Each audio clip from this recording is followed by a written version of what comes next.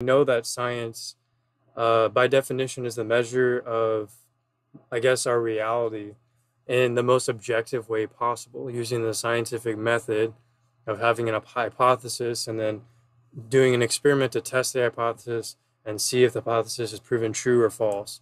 Now, you can never prove a hypothesis. You can only suggest that it leans one way or the other. Science doesn't aim to necessarily prove things. Science is more about statistics, math, and trying to strongly infer things, you know. There's limitations on what science can do. Like there's certain facts, there's given facts, like we know gravity exists because we can see things fall and stuff like that. Do you know why it exists?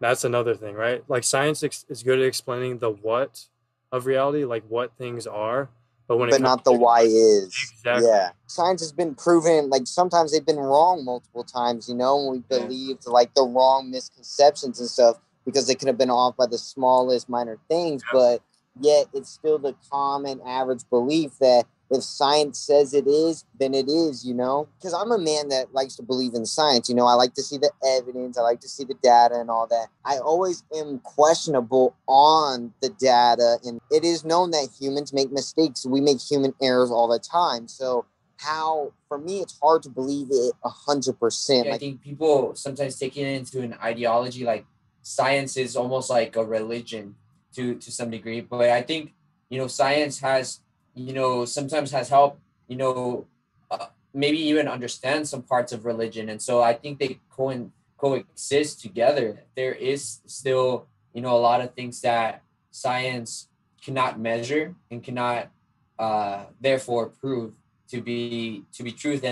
And since it's all based off of numbers and things that you can measure, then what happens, about the other realms, things outside of times, you can't measure completely everything. And yeah, because so you look at the basis of science, mathematics is the very strong basis for science. It's almost what science depends on. Maybe not in every single case, but like statistics, equations in physics, ratios and all yeah, of that. all of Yeah. that. So like when you take math and you look at math, what is math? Math, some could say math was something that human beings created and we found a way to make it work. I don't know how, but we created it and it works. Somehow there's a pattern and it works. Or other people say we just discovered math in nature, you know. And depending on yeah, where you fall on and that, like if math is an illusion, then science is somehow still works, but it's kind of not perfect. one of my professors who is a philosopher, he was telling me that before, they considered philosophy as a soft Yeah, science. that's where science came from. It was from And philosophy. so what is, consciousness? What is, reality in itself? It's the big questions that philosophers have asked Right. for And several science we years. still haven't figured out what consciousness is, and neuroscientists have studied it, but they still haven't found the exact thing that causes consciousness. And that, like we were talking about emotions, how do you measure emotions? How do you measure happiness? You can measure things on a scale with science, like weights on a scale or how much chemical is in a glass, but consciousness, I don't know. Science bases a lot off of math. But if math was man-made, for say, because we don't really know if it was man-made or stumbled upon, but if it was man-made, it goes back to human error. How do we know somewhere along the line they didn't make an error and we're still basing off of most of our beliefs off of their human error over time? That would mean most stuff we believe in is a lie. And like you were saying, you can't measure emotions and like just stuff that we deal with daily. Like you can't measure, how do we know how to speak? You can't measure our Yeah. vocabulary by numbers and stuff Yeah. or the sounds we make. Quantitative research uses math and numbers and measurements.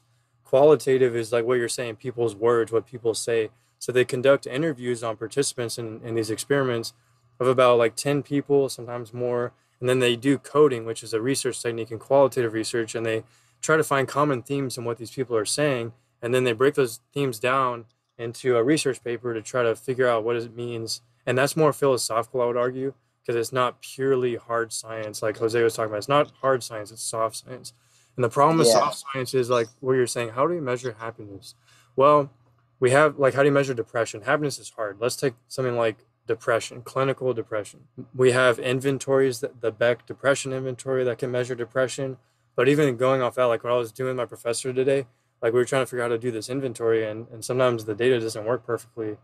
And so that's the thing about these inventories. While they're man-made, so they're not perfect. So how are they able to measure, like, there's a connection between them? How do we know that it's just not? That's like, a good question. If you're saying measuring as in like how do we measure the comorbidity of depression and anxiety disorders, then that would be the answer. That would be they get a group of participants in a population, and then they run statistical analysis. But wouldn't there be too many variables though? Because that's why even in the psychological sciences, experimental designs are so important, and that's why they're hypercritical. These peer review journals, they look for what you're talking about, confounding variables, which are variables that could influence or bias the results. And so you want to get rid of those. That science can only get so far to the truth, because there's no way to perfectly measure happiness. Jose was talking about consciousness. We can't measure our subjective consciousness, because even generalizing is not perfect.